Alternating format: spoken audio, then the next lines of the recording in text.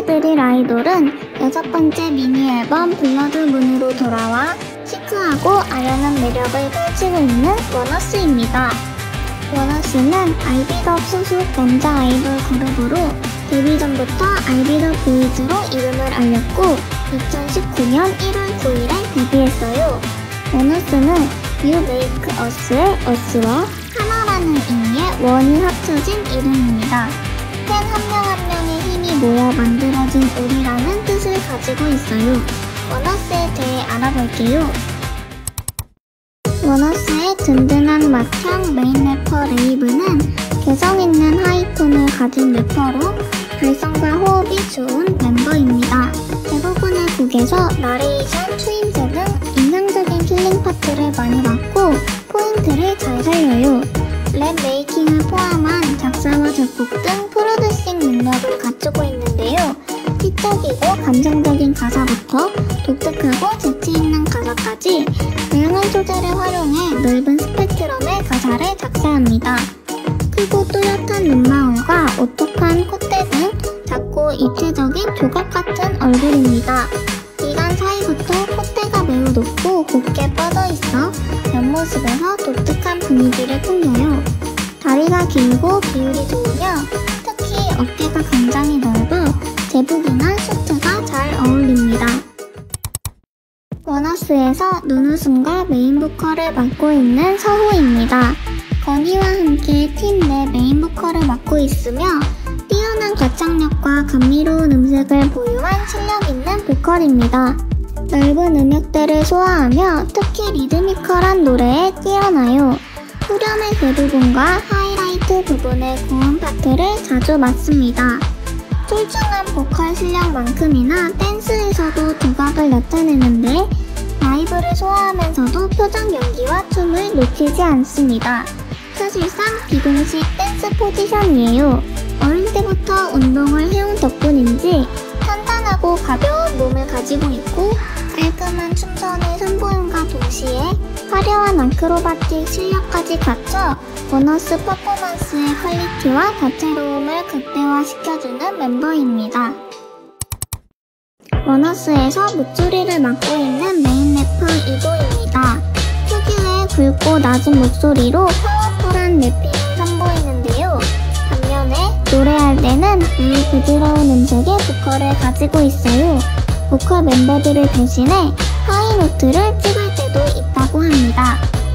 날카롭고 강한 인상에 낮은 목소리, 큰 덩치까지 더해져 세 보이지만 낯을 가리는 것 뿐이라고 해요. 멤버들도 인정한 반전 매력의 소유자입니다. 원어스의 핫바디로 피지컬을 맡고 있어요. 자타공인 운동맨입니다.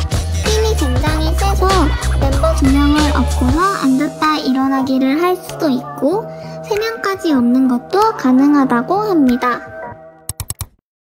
말하는 입, 먹는 입, 노래하는 입을 맡고 있는 원어스의 메인 보컬 건희는 청아하고 맑은 청량미 넘치는 음색과 깔끔한 성품의 보컬을 가지고 있습니다.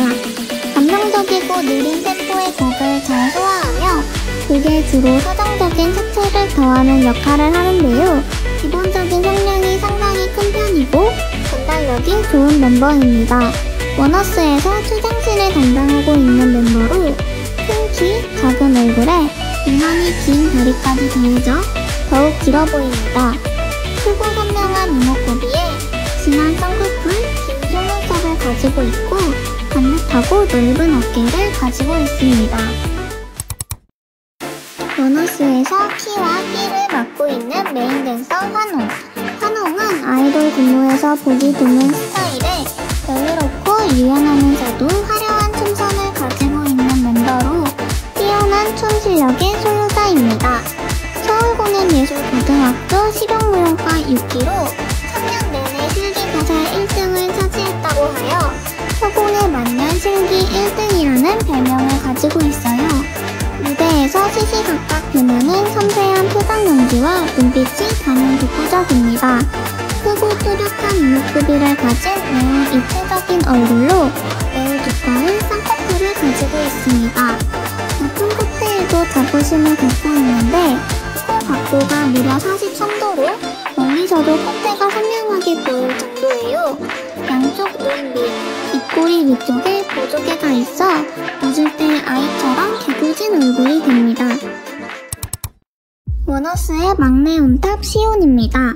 차분하고 낮은 톤의 매력적인 음색을 가지고 있으며 킬링 파트를 주로 맡고 있습니다. 연습 기간이 가장 짧은 멤버이지만 춤 실력과 무대에서의 표정 연기, 제스처 역시 데뷔 이후 꾸준히 성장 중이에요. 원어스의 형제 그룹 원희의 동명과는 일란성 쌍둥이로 동명의 쌍둥이 동생으로 먼저 이름이 알려졌어요. 원어스의 비주얼 막내로 잘생김과 예쁨이 공존하는 토끼상 미소년입니다. 유달리 하얀 피부와 긴 속눈썹이 특징으로 예쁜 눈매 덕분에 화려한 메이크업과 컬러 렌즈를 잘 소화합니다.